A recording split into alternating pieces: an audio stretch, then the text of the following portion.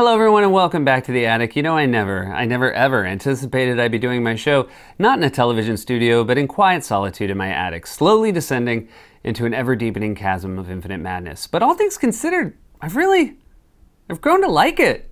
You know, there's a magical quality to this attic, as evidenced by the fact that my beloved copy of the Thornbirds has multiplied and mutated into anagrams of itself, unpublished sequels, similar sounding titles, and even other literary classics with a Thornbird twist. And let's be clear, that's magic. That's not something I'm doing because it would be a colossal waste of time. The door behind me has provided entry to not only wasps and firemen, but Academy Award nominee Ethan Hawke, leading some to ask Seth, have you ever thought of going through that door? And yeah, the door does speak and beckon for my entry, but I assure you, I have no interest in finding out where it leads, and I certainly will not be lured by its siren call. And speaking of ignoring things, segue, the president has decided to inhabit an alternate reality where the coronavirus pandemic just doesn't exist, even as the U.S. sets a single-day record for new cases. For more on this, it's time for a closer look. An undeniable lesson of the Trump era has been that one of our two major political parties is filled with mentally unwell weirdos. Yesterday, for example, at a hearing on Attorney General Bill Barr's various abuses of power, GOP Congressman Louis Gohmert tried to drown out a witness's testimony by banging the table, and he wouldn't stop.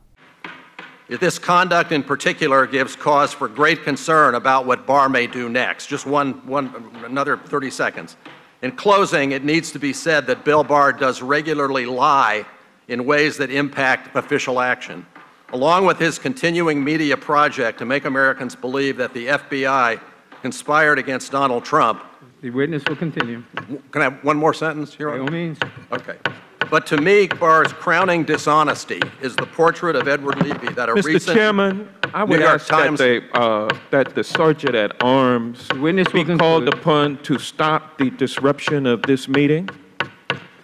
I can't hear this witness. This is a very important witness. Yeah, well, he's way beyond and the chair has and if there are no rules about when people can talk, there's no rules about when you can make noise. Ah, well played, sir. There aren't any rules about when you can make noise. And what a good point for a 66-year-old man to make. You know, there's also not a rule saying you can't interrupt a witness's testimony by streaking across the House floor in a giant foam cowboy hat. You go, Mert. If he's going to be this irritating, can we at least get him a Hector Salamanca bell? I mean, they do have the same haircut.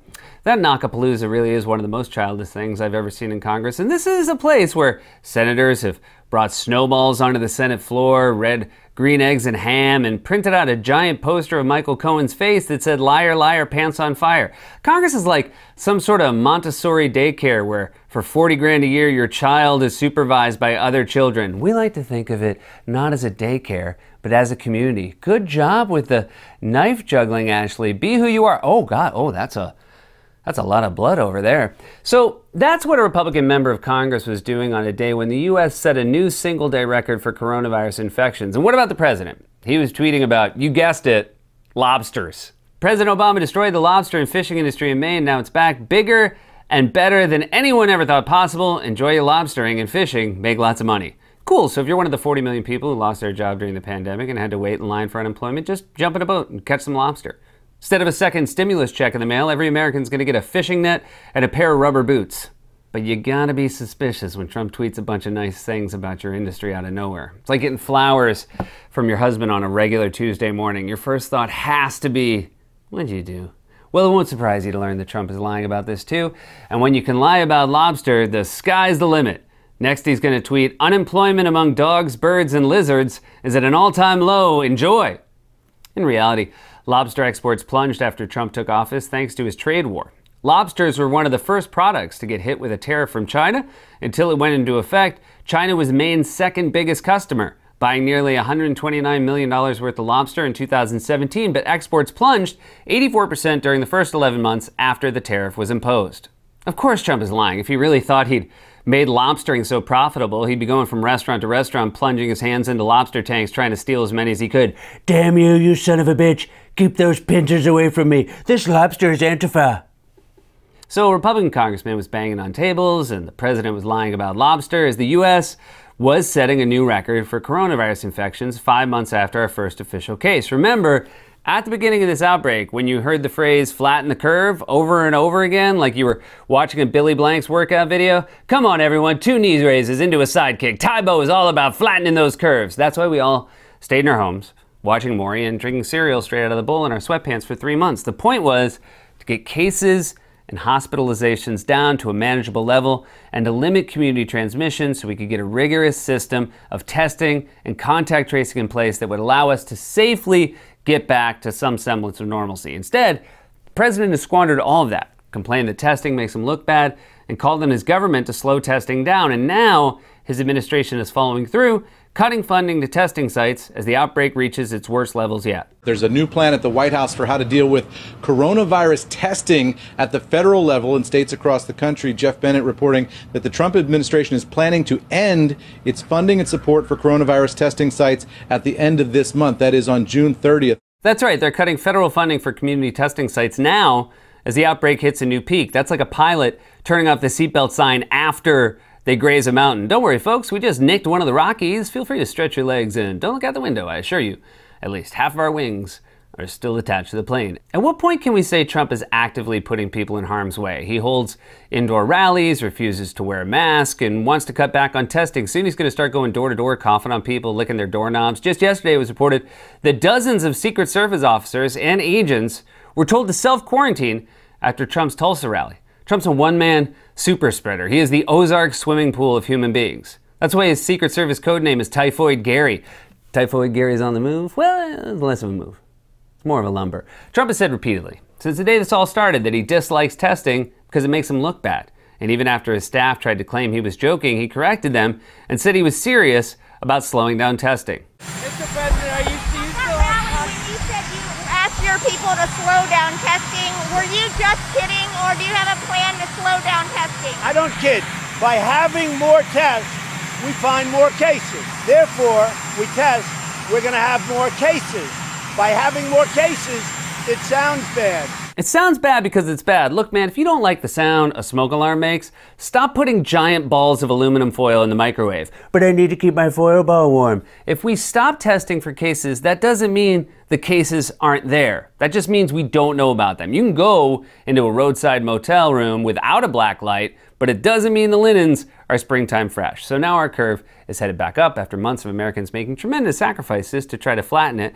Meanwhile, there are lots of other countries that really did flatten their curves. Just look at the European Union or the dozens of countries that have successfully suppressed their outbreaks. The first group is the countries that appear to have successfully suppressed transmission of the disease. That curve has come all the way down so that they are barely registering any new cases. We have Andorra, Australia, Austria, Bhutan, Cambodia, China, Croatia, Cuba, Djibouti, Estonia, Greece, Iceland, Jamaica, Jordan, Kosovo, Latvia, Lebanon, Liechtenstein, Lithuania, Luxembourg, Malta, Mauritius, Monaco, Montenegro, New Zealand, Slovakia, Slovenia, South Korea, Taiwan, Thailand, Tunisia, and finally Vietnam.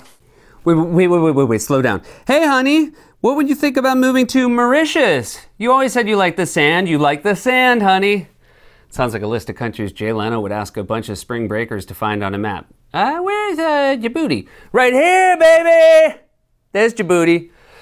We even did worse than Iceland, a country that has a penis museum and where, and this is true, people still believe in elves. The only mythical creatures we have are pasta goblins. Finish your rotini, Anthony, or the pasta goblin will come and steal your neck. Yeah, that is a callback to yesterday's Closer Look. I mean, I'm guessing it's the same people watch every night, right? Anyway, if this is your first look, welcome aboard. We used to have an audience.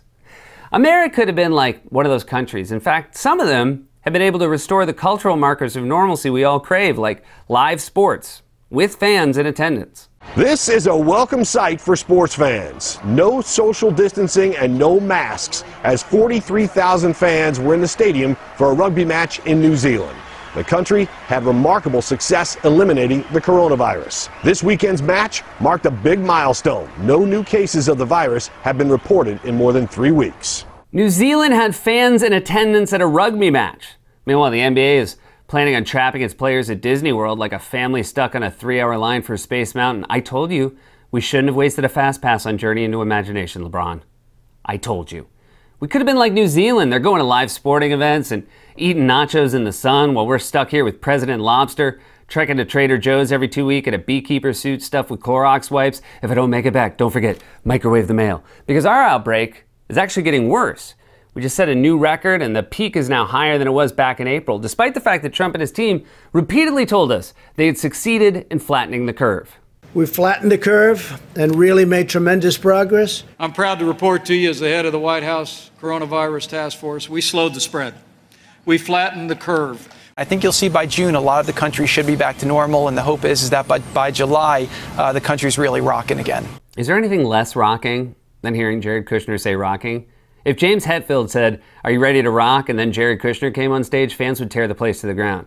What even constitutes rocking for Kushner? A second glass of rosé on the catamaran? Let's just face facts.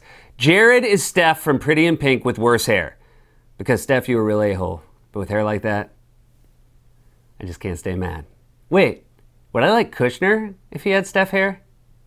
No, take it away. And that's a second callback to yesterday's closer look. Trump has decided to just ignore, and even worse, actively cover up a national catastrophe that is only getting worse, despite months of sacrifices by Americans who endured tremendous pain.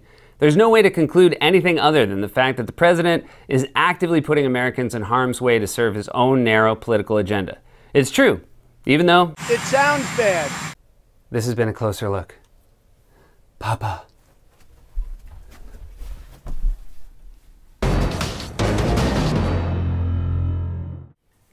As New York works hard to reopen under Phase 2, remember that we're still a city in crisis, and City Harvest has been stepping up to meet the increased need. If you're watching this online, you can hit the donate button. Stay safe, wash your hands. We love you.